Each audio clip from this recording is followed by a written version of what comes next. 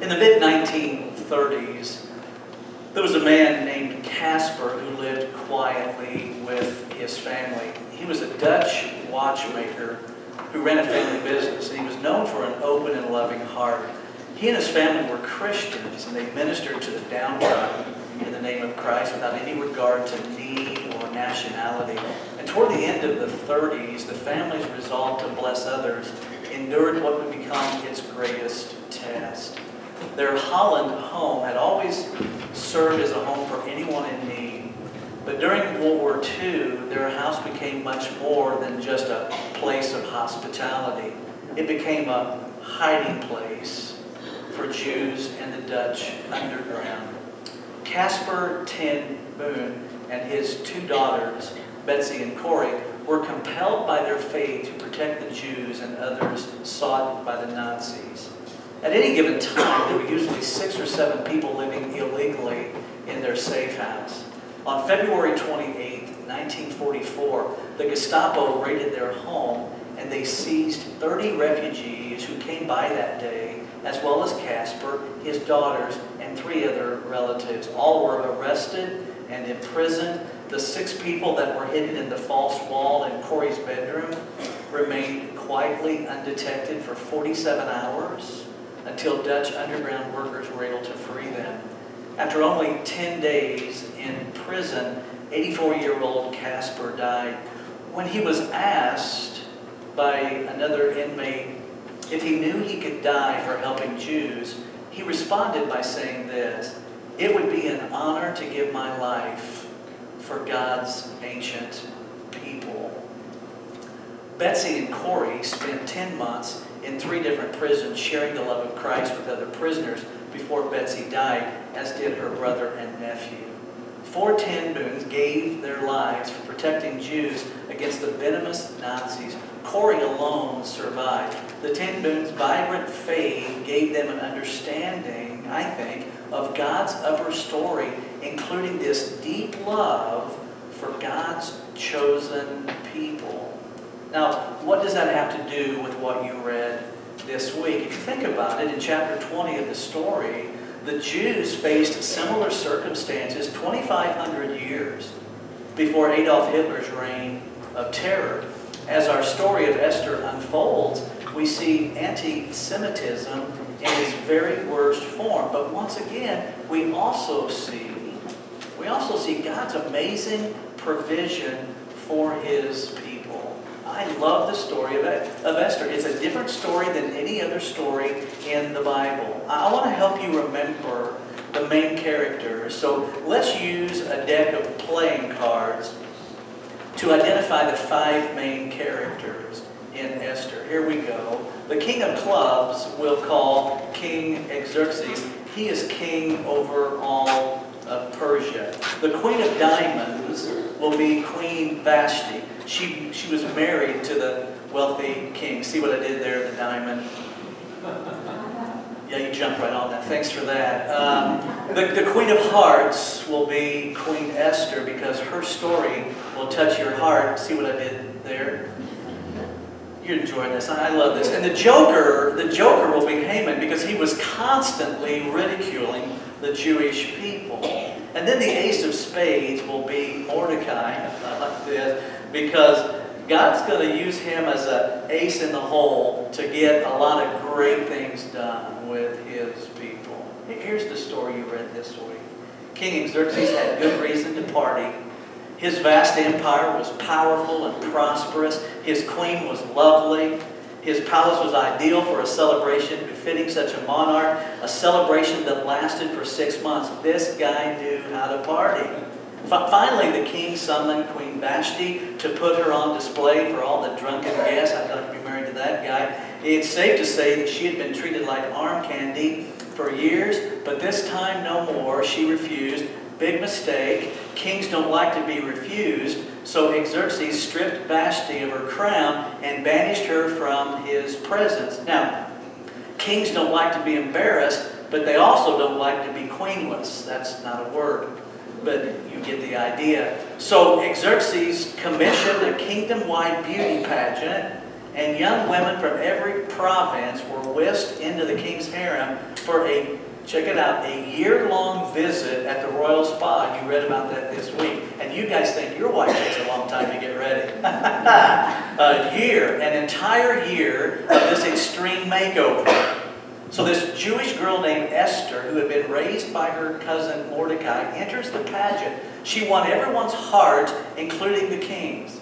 Xerxes made Esther queen, but didn't know she was a Jew. Soon after, Mordecai overheard a plot to kill the king. He passed the news to his cousin Esther, and the king was rescued and the conspirators hanged. Fortunately, the royal scribe recorded Mordecai's service in the annals of the king, an event that would prove to be critical later.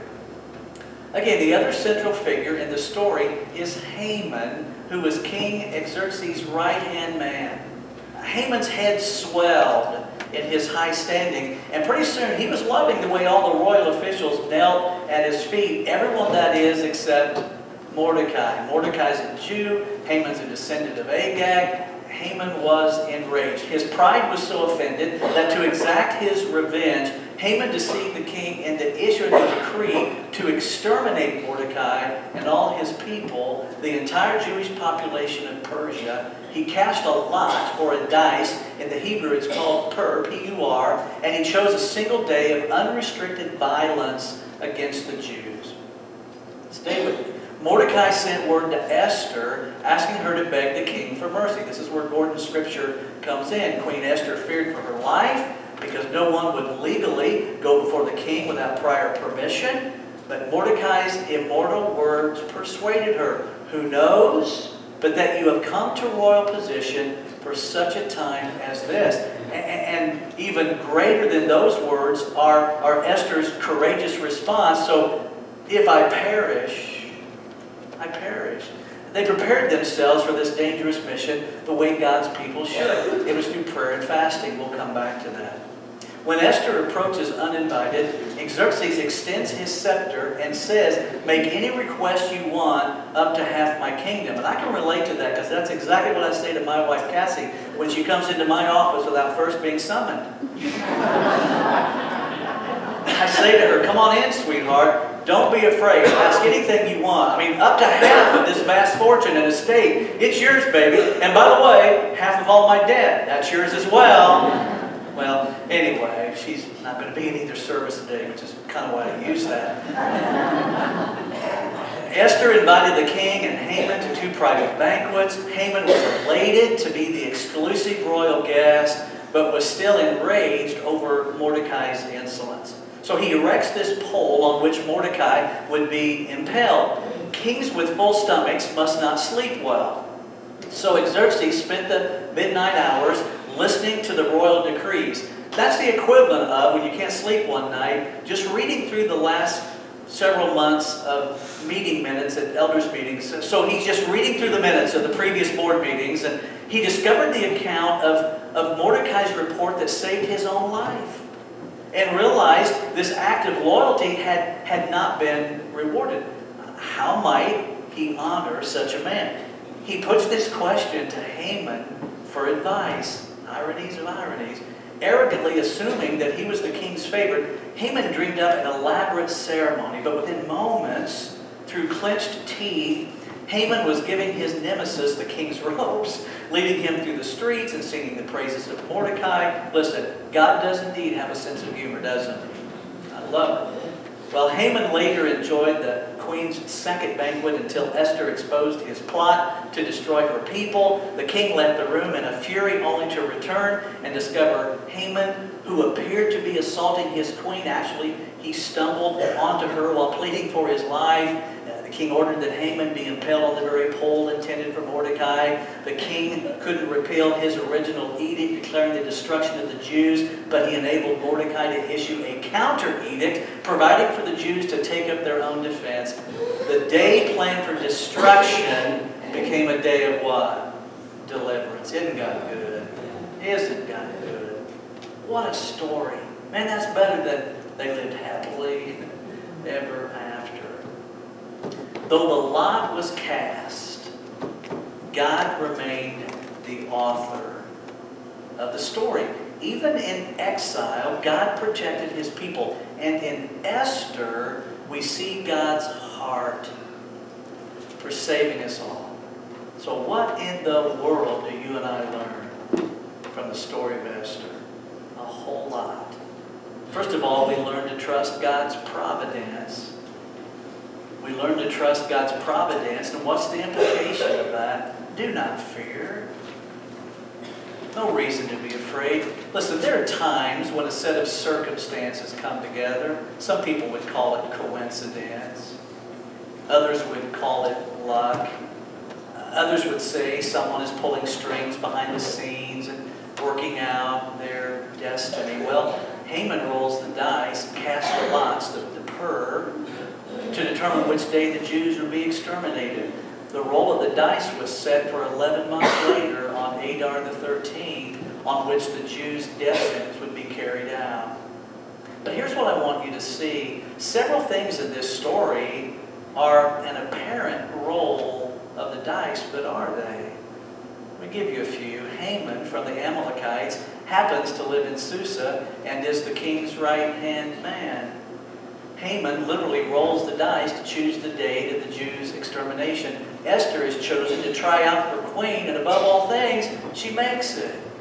Esther happens to be Jewish and happens to be related to Mordecai, Haman's nemesis. The night Haman builds a pole to impale Mordecai on is a night the king can't sleep.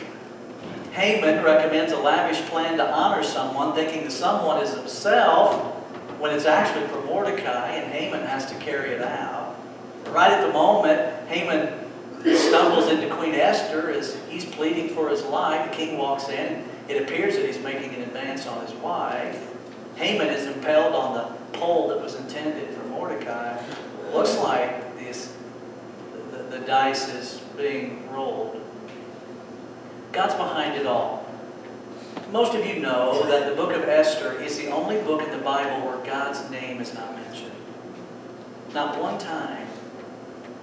But folks, listen, that doesn't mean that He isn't working behind the scenes, caring for His people, working out His upper story plan. At this point, even though 50,000 Israelites have returned to Jerusalem to rebuild the temple, the majority of them are still living in exile in Persia. No matter how bleak, no matter how distant God may seem, He's still at work. Haman rolled the dice, but God determined how the dice would fall. That's in the Bible. Proverbs 16:33. We may throw the dice, but the Lord determines how they fall. Now don't take that to Vegas with you. You with me on that? We can't be careless and reckless with that. But it's still true. We may throw the dice, but the Lord determines how they fall. Proverbs 21:1, the king's heart is in the hand of the Lord. He directs it like a water course wherever He pleases. So we trust God's providence, His ability to see ahead of time. Don't miss this. God sees the end from the beginning and works accordingly. And just as we've seen this truth over and over again in the Old Testament, we hang on to the fact that God is still working even when we can't see His hand or His plan. I've shared a statement with you that a good friend by the name of Jennifer shared with me. When you can't see God's hand, trust His heart. See, that's faith. That's the substance of things hoped for, and it's the evidence of things not seen. Do you know this morning that everything that has happened in your past, everything that has brought you to this point in your life has been God ordained? It's not by happenstance. It's not by chance. It's not by roll of the dice. It was all part of God's plan to get you where you are today. And do you know that everything that will happen to you in the future is as much in God's hands as the things that have happened in your past? Trust God's provision. There's no reason to fear. Number two, we learn from Esther to trust God's provision. God always provides. Best seen in that verse that Gordon shared with us when Esther was told, if you don't do it, God will still provide for it. And the implication here is what? Do not fret. No need to worry. In the case of Esther and Mordecai, God not only protected, He provided. Boy, all we have to do is look at Matthew 6:25-27, where Jesus said, don't worry about your life, what you will eat or what you will drink, or about your body, what you will wear. You know, Jesus told us not to worry about that. You notice we worry about that a lot. How much of your life is consumed with eating and what you're going to wear? Jesus said those aren't the most important things in life. Is not life more important than food? The body more important than clothes? Look at the birds of the air. They don't sow or reap or store away in barns, and yet your Heavenly Father feeds them. Are you not much more valuable than they? Rhetorical question. Of course you are. Of course I am. And then that question that we've all grappled with, I know, can any of you, by worrying, add one single hour to your life? Again, a question that doesn't need an answer because it's a rhetorical question. Worry accomplishes nothing. Art Linkletter said that worry is like a rocking chair. It gives you something to do, but it doesn't take you anywhere. That's what it is. Philippians 4, verses 6 and 7. The Apostle Paul said, don't be anxious about anything. Don't worry about anything. But in every situation, by prayer and petition, with thanksgiving, present your request to God. And the peace of God, who transcends all understanding, will guard your hearts and your minds in Christ Jesus. Interesting, isn't it? Jesus says when you're tempted to worry, do what? Trust. Paul says when you're tempted to worry, do what? Pray.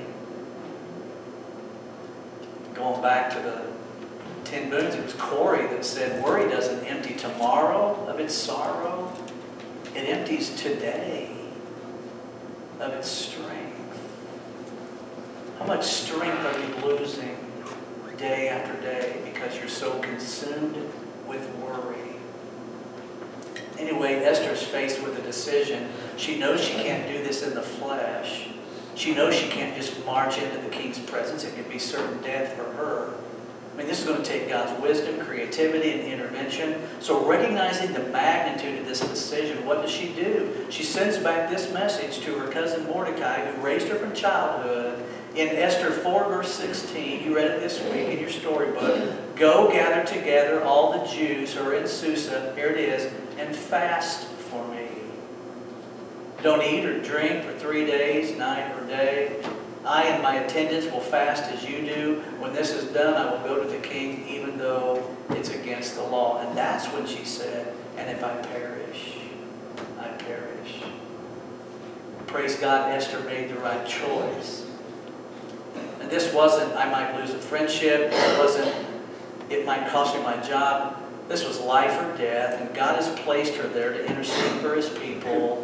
Not only is Esther beautiful on the outside, more importantly, she's beautiful on the inside as this wise woman invites God into the process. Praying and fasting went hand in hand for the Jewish people. And that was the first thing that Esther thought about. I suspect we ought to fast more than we do, don't you think? I would suspect that fasting is probably one of those unexperienced disciplines that the Bible talks about. What in the world is fasting? Well, when you skip a meal or you decide to skip several meals, you're communicating that God's going to be your nourishment. God's going to be your strength. You're going without food to express your dependence and your desperation on the Lord. But what you're doing is you are declaring for all to hear, God will provide. And in those moments of truth that you face, what are you going to do? Are you going to take a stand? Are you going to do what's right? Furthermore, what's the first thing you do when you face intense pressure? Normally we don't fast. Normally we don't even pray. But Esther did.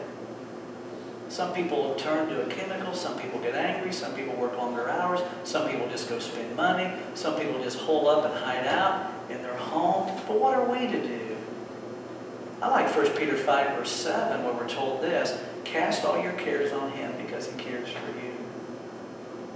Give over your anxiety. Give over your worry to God, because He really does care for you. And we'd be wise when we face intense situations to do what Esther did, and what Esther asked of others to do on her behalf, and that is to really fast and to really pray so that we can stand up for what's right regardless of the consequences.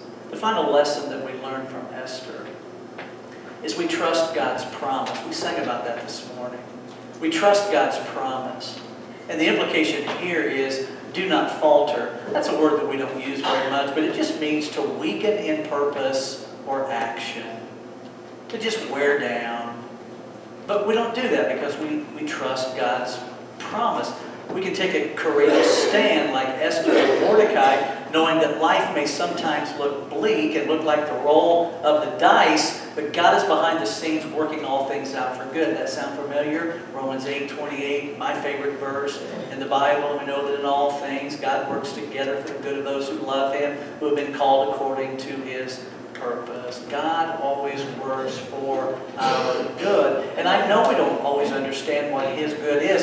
And check it out. Sometimes His good isn't what we think is our good. Did you catch that?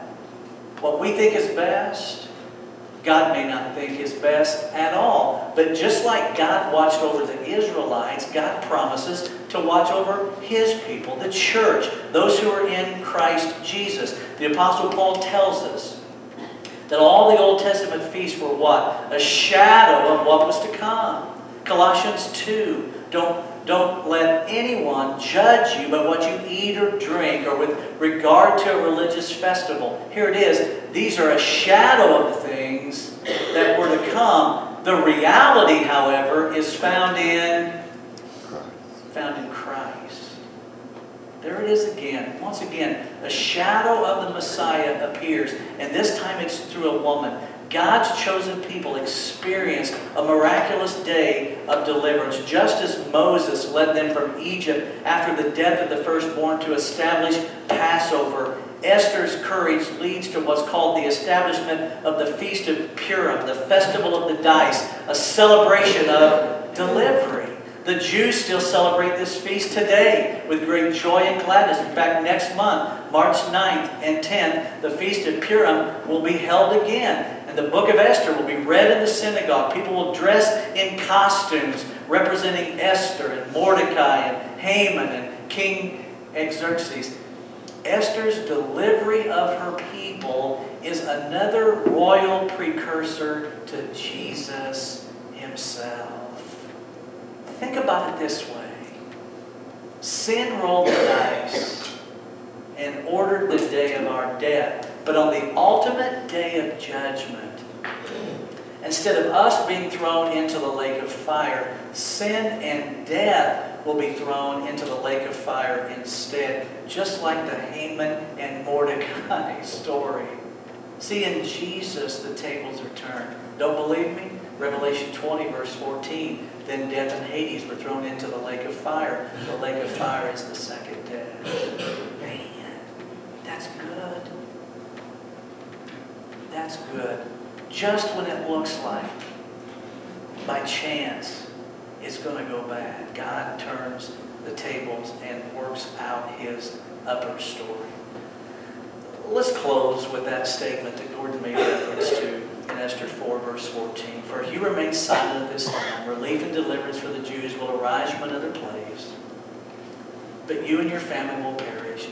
And who knows but that you have come to royal position for such a time as this. You are not who you are, where you are, doing what you do, going through what you're going through by chance. Mordecai saw that Esther was not in the palace due to some random roll of the dice. God has an upper story plan to keep Israel alive, and He's going to do it one way or another. His upper story cannot be thwarted. God has positioned Esther in an unlikely place for a Hebrew orphan girl, not because of her beauty, but because God wants to use her to accomplish His purpose for such a time as this. Esther was brought to this place by God to sustain the Jewish people so that the Messiah can be born through that line. Think about it. 1,520 years hasn't dulled God's memory. God uses Esther to carry through on a promise that He made to Abraham that many years ago. I mean, what's that say to us today? That we are players on a bigger stage. We're involved in something bigger, God's upper story that is so much greater than you and me. And guess what? It isn't just about you and me. It's about Him and what He's trying to do. So the implication is simply this. God has you where you are for such a time as this. Start looking at it that way. What's the current fear that you're facing right now that's stirring up the kind of anxiety that the Jewish people faced as they anticipated Adar the 13th? We've learned that no matter what the situation, for followers of Jesus, God is in control, working behind the scenes so that the dice ultimately fall in our favor. When you feel like the deck is stacked against you, let God play out His hand. When you feel like you're in an unfair game, just let God play out His hand. Trust Him for provision. Trust Him for promises. Trust Him for His plan that He has for your life. What a great story, huh? Just a vivid reminder that we just don't go aimlessly through this life. God is directing our path. God has brought you where you are today. Where do you need to go from here? What is your next step?